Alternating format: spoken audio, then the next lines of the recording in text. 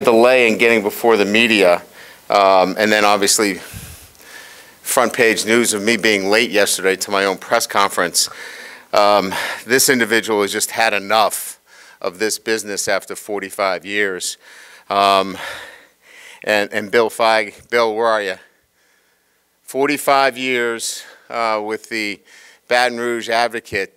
This will be his last press conference. We barely knew you. But congratulations on 45 years. Amazing. And I'm sorry that we put you out that you had to retire waiting for a football coach, but good way to go off, right? Exactly. Awesome. Thank you, Bill. Thanks for all your service. Secondly, anything from yesterday that I wanted to cover? A couple of things. One, I mentioned some of the analysts, a couple that I didn't get in. Antonio Fenelus is an analyst that is returning with us. Outstanding young coach that will be working with our defensive backs. And I know you probably have a release on this, but I wanted to make sure I gave him his due because really impressed with him when I got a chance to observe him and his work during the bowl game. And then we just hired Pat Hill from Nicholls State to be working as an analyst with the defensive line. So glad to have him on board as well. So just a couple of housekeeping items from yesterday relative to staff. I think the overriding theme yesterday, right, was about experience. Certainly the ability to recruit, and then certainly from my perspective, winners, you know, all part of winning programs. And that theme is going to continue to be heard today. I think you'll also see that a lot of these coaches have great ties to the state of Louisiana, in particular on this side of the ball, and to New Orleans as well, the city. So I want to begin with our offensive coordinator, Mike Denbrock. You know, when we talk about experience, you know, certainly as a coordinator, unprecedented success this year at Cincinnati. You know, an offense that led in many categories, the development of a quarterback in Desmond Ridder, being one of the better quarterbacks, if not the best in the country, and what he did this year. You know, an offense that, you know, really is, from my perspective, one that is physical, which you're going to see are the tenets of the kind of offense that I want to show here at LSU. They've got to be athletic, and we've got to get the ball into playmakers. With Mike does a great job of highlighting the playmakers within the offense. But also, they've got to be disciplined and smart on offense as well. But I think it starts with that basic premise of having an offense that displays its physicality, highlights the playmakers and the athleticism on the offensive side of the ball, and then has a disciplined approach to things, and quite frankly is a smart offense and the way things are managed. And Mike does an incredible job of that. He's been with me before and coordinated offenses and defenses. Mike was a heck of a defensive coordinator for a very short period of time. But again, it goes to the ability to coach and teach and communicate and know the game. And Mike knows the game very well and is an outstanding recruiter. And again, I think when we talk about coordinators, it's not about what they know. It's about, you know, getting feedback. It's getting the entire staff part of what we do on a day-to-day basis. And so we're not leading as much as we're helping and enabling and getting the best out of everybody on that staff, and Mike will do a great job there as well. Our associate head coach and also will be coaching with the running backs is on his second tour here, and that is Frank Wilson. You know, sometimes I'm hesitant even sometimes to bring this up because I think it marginalizes Frank in some respects. You know, a lot of people talk about Frank as a recruiter. He's much more than that. You know, recruiting is only part of this. And to be on this staff, you have to be more than just a recruiter. Is he a great recruiter? Absolutely. To be a great recruiter, you have to be great with relationships. You have to be organized. You have to be detailed. And you have to be able to follow up and close. And he certainly does that. But you know, he's somebody that knows the game technically and tactically. He's somebody that you want to be on your staff because he's got great communication skills. He's somebody that is well respected in this community and throughout the country as a man. And I think, you know, what's important to know is he's a head coach. He knows ball on both sides of the ball, understands it. And that's important. So I want to be careful sometimes that we talk about one aspect of a coach, and certainly we all have our own strengths and weaknesses. I know I do, and I try to work on them, and we all do. But he's much more than just somebody that can recruit.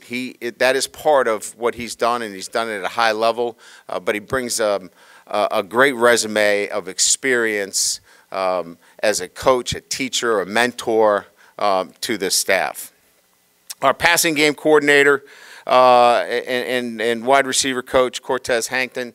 And again, we all know about Frank's connection to New Orleans, where he was born and brought up. Cortez as well from New Orleans. You know, obviously the pedigree that Cortez brings is outstanding as a player and certainly an NFL player. Who had to make his own way. You know, he was a free agent that had to earn his stripes. Nothing was handed to him, and that's what really attracted me to Cortez. He's earned it. You know, he started as a volunteer coach. Has worked his way up through the Ivy League coaching, and then obviously. Just this past year coming off a national championship at Georgia. I think what's even more impressive is the work that he does in the community, the work he does with young student athletes, those that are underprivileged, certainly the Cortez Hankton Family Scholarship Fund. He's other-centered. He gives back as well. And so not only do we have an outstanding coach, we have an outstanding person, somebody that's other-centered. He's got a great understanding of what we're doing in terms of developing our players on a day-to-day basis. He's seen it. He's had to do it himself. So it's just a great identification with our own players. And excited to have somebody with his skill set to, help us with what we're doing offensively as well. So extremely pleased and blessed to have Cortez with us. On the offensive line, Brad Davis returns, and couldn't be more proud to have him with us. And in particular, the work that he did in the interim in taking the LSU football team during that time in preparation for the bowl game. Short-handed, never complained about it, took it on. Even though the circumstances were not the best, he looked for a positive in everything that he did on a day-to-day basis and tried to make the best of it. And that's what you're looking for, is how do coaches handle adversity? It'd be easy to point the finger and it was somebody else's fault. That never was part of what he did on a day-to-day basis. He took on the challenge of that position and looked to make it as positive as he could on a day-to-day basis. And he's going to do the same thing and has done the same thing, and bringing our offensive line to the point where it can compete for championships. And I love that attitude about him. So it starts with his great positive attitude, and then an experienced SEC coach who's seen it, knows what it looks like, and confident that he's going to be able to develop our student athletes here to do that. He's from Baton Rouge. So, 3 coaches right there from the state of Louisiana that are obviously passionate about what we do here at LSU, and certainly will be great contributors in everything that happens here. Joe Sloan, 9 years at Louisiana Tech, was also the recruiting coordinator, so has a great understanding of the state. Also, from an offensive perspective, has coached the wide receivers and the quarterbacks. We all know Louisiana Tech's offensive structure and system, quarterback-centered, and Joe's a bright coach that really understands what we're looking for in our quarterbacks and the ability to develop quarterbacks. And that's really what this is about. It's quarterback development.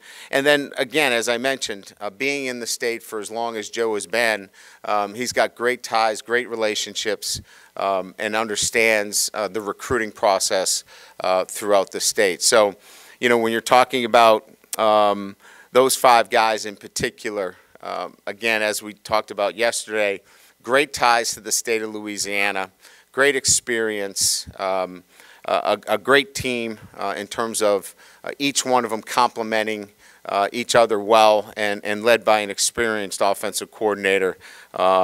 Pretty exciting. And we've got a great group of experienced analysts. Trent Miles, who's a former head coach, John McDonnell, who's a veteran offensive line coach, Carter Sheridan, who returns with us, and we know about the many years that he was with the Saints and has been here. Again, another coach from the state in New Orleans. Terry Malone, who, again, spent a number of years with the Saints. He's been an offensive coordinator, has coached tight ends, offensive line, just a great deal of experience. Dean Petzing, who many of you don't know but was with me at Notre Dame, just a bright coach that, brings so much to the day-to-day operations that we need at our, from a football perspective and preparation at LSU. A couple of other guys that we have mentioned that are really important to us. Our director of advanced scouting is Jim Hoffer. Jim's a former head coach at Cornell, Buffalo. He's been in the SEC. We're excited about his ability to be on our staff and use his experience from that perspective. Lester Erb was at Iowa, just recently at Rutgers. He's been in the NFL. He will be the analyst in special teams as well. So just really excited about the staff, its makeup, and then, again, as we've talked about, experience, recruiting, winning coaches, the ties to Louisiana, the commitment to pulling our base, all of those things coming together as really the most important things in terms of putting the staff together. So, as I stand here before you today, we've got a lot of work to do, but we're excited about the challenges in front of us and developing the players here at LSU, and we'll get a chance to do that for the first time when we talk about football in itself. In March when we begin our spring practice. So with that, I'll open it up to some questions, and then we'll get to Coach Denbrock. Anything from yesterday that stands out other than parking news, I'll be happy to answer, and then we'll move on from there. That was a joke. God, it's a rough crowd. I'm going to have to tone it down with you. Yes. Hey, Coach, Jacques Doucet, WAFB TV. Talking to your assistants yesterday, they all mentioned how excited they are to get on the field with the guys and start spring football and whatnot. You being a first-year head coach for the first time in a long time, how excited are you to get out there with this team and start to mold it? Yeah, I think for me the process is about, really building the right traits with the group as we get an opportunity to be around them more and more. And whether that is actually when you put the helmets on, or whether you're having dinner with them, or you're meeting with the leadership group, or you're in the weight room with them, to me that's one of the same. Yeah, I mean, there's tackling, there's route running, and all of those things that are football related that are important as well. But each one of these days is an important day. and building those habits and those traits that are so necessary to be a championship football team. I'm excited as every day kind of goes by as much as I would be just waiting for spring practice to start. There's a program in the SEC West that's recruited the offensive line at a high level, and they've been consistently successful, probably in part because of that. What have you identified in your career and now at LSU about that unit that is so pivotal to future success? Well, I have a profile in mind, and Brad and I and Mike and everybody in the offensive staff has discussed what that profile looks like. And so, we're gonna recruit to that profile, and we're gonna develop to that profile. I think one of the keys to that, without getting into too much by position group, would be that offensive linemen can be developed, and it's a position that I look towards as a position of development, and that's physically as well. You don't have to come in ready-made as an offensive lineman, and maybe that's a bit of a change in a mind's eye relative to a profile. Hey, Coach, over on this side, Steve Schneider, WAFB Baton Rouge. Now that you are introducing all the guys that you got, if you were to go back and kind of explain what your approach to putting this staff together was it relying on all your years and people or were you trying to, unearth every rock and find every single person that might fit here? How much work went into this, and what was the philosophy on bringing these guys here? Yeah, that's a good question. I think each job that I've had, when you put a staff together, there's a different approach to how you assemble it. When I was at Notre Dame, for example, putting a staff together, the number one goal there was recognizing that we were going to have to go from New York to California. Academics was, obviously a prime mover in that. There were other factors. Here, going into the SEC, this isn't a place for training wheels. You got to come out and you've got to be experienced. You've got to understand what you're getting into. So I needed experience. I also needed to pull our base. And so, when we were looking at putting a staff together, it was important that we had coaches that had experience in this state and had ties, and we could pull our base. And then I think finally I pulled from my own kind of relationships that I've built over 30 plus years.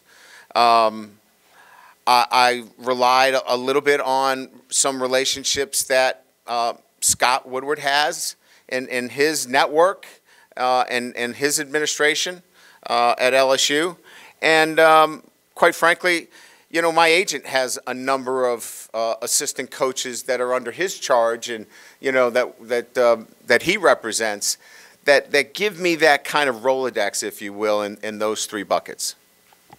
Hey, Brian, Brody Miller with The Athletic. You've delegated play calling duties the last few years. Will that continue with Mike? And regardless, just how do you imagine your dynamic between the two? So let's get this clear. I call all the really good plays at the outset. Delegating those responsibilities was not very difficult for me because, for my time, it was so important that I spent more time with the players on a day-to-day basis. And so if you're in meeting rooms and you're tied up most of the day, with the other things, the collateral responsibilities that fall on the head coach, it's very difficult to build the kind of relationships you want with your team. So it allows me to be in the training room. It allows me to be at meal. It allows me to do other things and build those relationships with our players.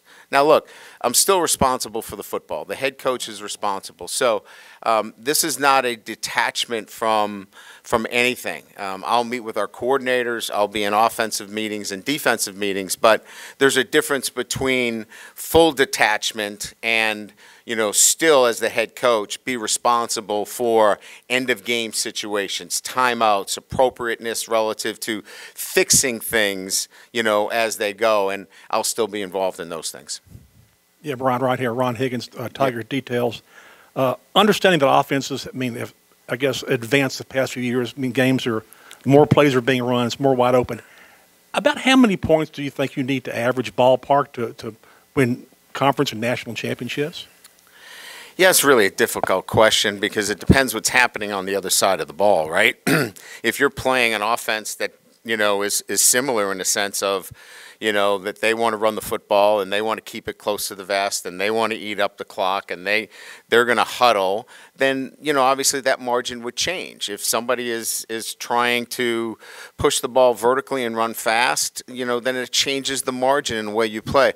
I think to be tactical and understanding the game is so important as we talk about advanced scouting, because then that's what I'll talk to my coordinators about, because at the end of the day is how do we win the game?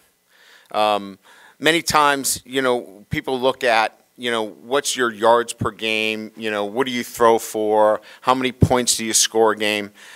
I've always focused myself on one thing and one thing only, and that's winning. And how do you win? So I'm going to manage the game accordingly. If I feel like this is a game that we have to score a ton of points, then my defense is going to understand that too, because they need to be part of that process. If this is a game that we feel like it's going to be because of the opponent, that we're not going to need to score, a ton of points, then we'll all be in that together. And that includes special teams as well in terms of what we do. Analytics plays a role in this now. Are you going for it on fourth down? Are you punting it, to pin an opponent? Bottom line, I know this is a lot to a question, but I think for me personally, it's how you win the game more so than what the stats look like.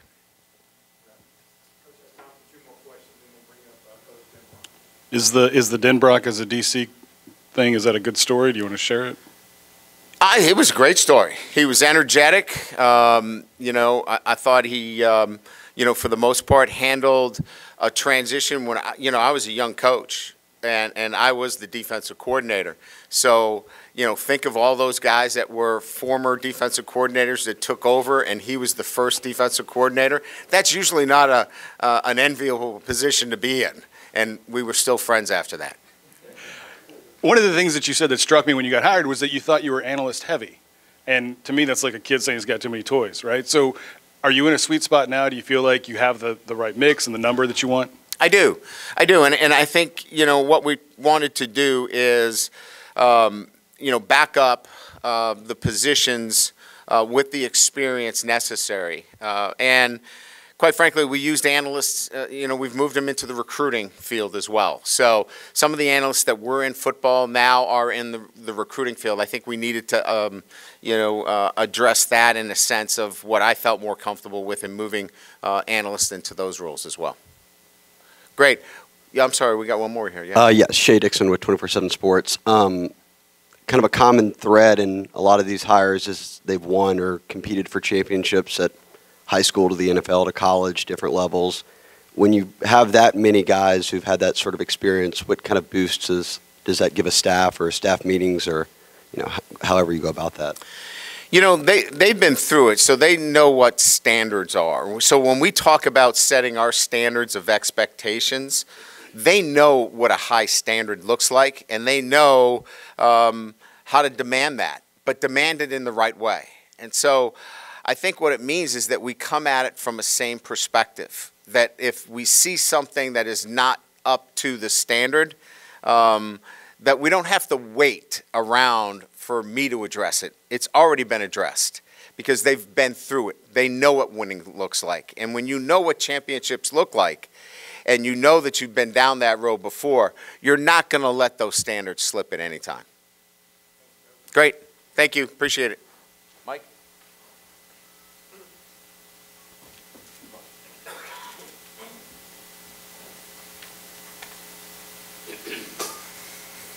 First off, thanks to everybody for being here. I am incredibly humbled to be associated with this great university, and in particular in charge of LSU's offense and responsible for the production that we put on the field and the coaching that these guys receive.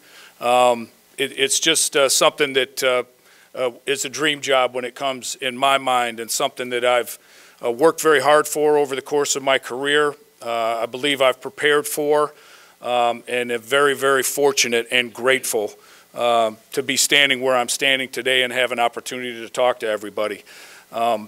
It's very easy for me to feel comfortable in this role, mainly because of the other men that are in that room with me. And the full-time guys are here today. Obviously, Coach has talked a lot about each one of those guys. Let me just say, from my perspective, none of us had worked together before. We kind of met for the first time after we finished the recruiting campaign and tried to lock down as many difference makers as we possibly could. And walking into the offensive staff room for the first time with these guys was like walking into a room with people that I've known my whole life. And that is so important, I think, not only that our players understand the relationship that we have and how we work together, but what makes that possible is that these guys being great recruiters, great football coaches, that to me is an awesome piece of it. What they are is great men. And when you assemble a staff like that, as Coach Kelly has, you give your players the best opportunity possible to be good at what they do, and not just good at what they do, but great at what they do. So the foundation is being laid, and that continues with our players even as we speak. They're in the weight room grinding. We got them out in the indoor facility running. We've got them on the practice fields running. They're putting some blood, sweat, and tears into it as we stand here and talk to each other. Now, what's been impressive to me about our group of players in particular is they're not afraid to put their heads down and grind. And that's what it's going to take to get us back where we need to be, and really to LSU's rightful place atop the college football world.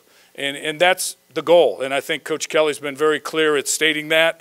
We understand what the expectations are. We're not afraid of them. We're going to embrace it. We're going to work every day to make sure it becomes a reality for the people that love LSU football.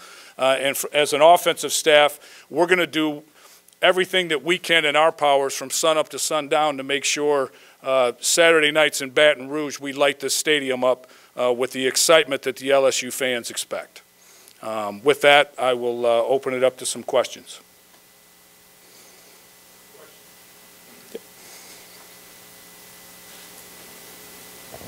Hey, Mike, Wilson Alexander from The Advocate. Pleasure to meet you. How would you sort of describe the offense that y'all are going to run here and what that scheme is going to look like? I would describe it at this very moment in time as a work in progress. We certainly, I mean, you've watched Notre Dame football. Those of you who have had an opportunity to watch some of the things that we did at Cincinnati, you know, there is a base of what we will be. We're going to be a team that plays physically tough, is going to run the football with effectiveness, is going to have the ability to stretch the field vertically and create explosive plays, whether that's in the run or the pass game. And we're going to have a workable drop-back game where we can make sure that if we get into situations where we've got to throw the football, we throw it effectively and efficiently. You know, the idea of, you know, coming together as a staff and what we're working on even, you know, as we kind of broke our meeting to come over here as an offensive staff and to kind of meet with you, we're in the process of trying to figure out exactly what direction that's going to end up taking. Is it a, you know, we're a personnel-driven offense at its core, which means it's multiple enough that we can do what we need to do with whichever personnel group we decide to do it with. So I heard, you know, yesterday, you know, them talk a little bit, and you guys talked a little bit defensively about being multiple defensively and how important that was. We feel the same way offensively. It's going to be with 10 personnel. It's going to be with 11 personnel. It's going to be with 12 personnel. There were times in the last few years at the place I just left where we played with 14 personnel. So, you know, it's going to be multiple in what we do and what we present to the defense. can't run the same plays out of the same looks every down and have success against the defenses that we're going to play against. So it's going to be, an effort on our part to show the defense as many multiple looks as we possibly can, while not confusing the guys that are doing running the plays and executing the plays at a very high level. But we're just in the beginning stages of that. To say that we're going to run my offense, it would be pretty arrogant on my part, especially considering the talent that's in this room. We're going to run an offense that's LSU's offense, and we're in the process of as a staff of making sure we get that straightened out and get the verbiage the way we want it, and get a lot of those details kind of ironed out. Hey, Mike, Brody Miller with The Athletic. You have the experience of going from Notre Dame and then coaching a very good group of 5 team and now back to the SEC West. I'm curious, did that kind of change any perspective for you kind of in how to run an offense? I don't know that it does. I think it's got a lot to do more in my mind with a lot of the things that Coach Kelly talked about. Getting the ball in playmaker in hands in space, allowing them to be productive within the framework of what you're doing. I don't think that changes level to level. Having an attitude about yourself offensively, where you're going to be able to run the ball even if they know you're going to run it, to the point where you point at the point of attack and say, we're going to run the football right here, and good luck to you. Those things, I think, carry over to any level of football. And so that's the makeup of who we want to be and who we want to become. Hey, Mike. Scott Rapollet with The Advocate. How much have you been able to drill down so far on your quarterback room, your situation? You have obviously a very talented freshman coming in and 2 guys with experience, but with not a whole lot of it. Yeah, I mean, it's going to be an interesting spring for Coach Sloan and for all of our offensive unit. I mean, we're going to have to use spring football, and this is kind of a roundabout way, I hope you don't mind, to answer your question, but spring football is going to be a little bit of us figuring out exactly what we can be and what we can become throughout the process of building this offense. We haven't had an opportunity to really be on the field and work with these guys all that much yet, but it's coming, which is good. So we can really gauge where that's at, and then we'll, through kind of giving the quarterbacks the information they need to be successful, give them opportunities within the spring to kind of show who really fits into what we're best at doing, and let that competition play its way out and make sure that the best guys out there giving us the best chance to win. Hi, Mike. This is Leah from The Advocate. You talked about developing that offensive style here, and just to kind of follow up on that, how much do you let the talent that's already here dictate that scheme that you're going to play, and then once you have that scheme, are you going to recruit to that or just kind of see what the talent holds in the state? Yeah, I mean, I think that's a great question. I think it's, to the first point of it, we have to be what we can be. We have, the players in the program. We're very talented, in my opinion, on the edges of our offense, in the backfield. Those players have to be utilized to their talent level, and to the expertise that they bring to the offense. And right now, they're very physically gifted, and we need to make sure we're utilizing those guys. How much we branch out from that will depend on, obviously, the makeup of our team moving forward. I don't know that I have all those answers for you today, but that's kind of where it starts. Those are the knowns. And then we're going to give people opportunities throughout the spring to step into roles and earn their way into being more a piece of what we do moving forward. And that's really the best we can do at this point. Okay. Hey, Coach, Jacques Doucet, WAFB TV. When Coach Kelly called you about this opportunity and taking the job, what was it that really excited you about coming to LSU? And were you surprised that Coach Kelly became the LSU head coach? Oh, boy. I'll answer the first part of the question. The first part of your question, what excited me about coming to LSU was a lot of the obvious things. Obviously playing in the SEC West and being part of, a conference and football at its highest level. in college was very attractive.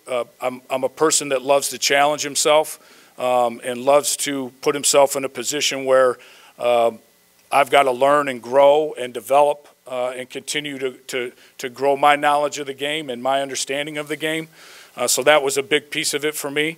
The other piece of it was watching over the years from afar all the great offensive talent in particular that has played at this great school. And those are the guys that we want to make proud of what we're doing here. And I wanted to be a piece of solving that issue for this university in particular, and letting those guys that have played here and set the framework and the groundwork for who we are and what we can become be the standard for what we're going to be moving forward. And that was really a no-brainer when you sit down and look at that.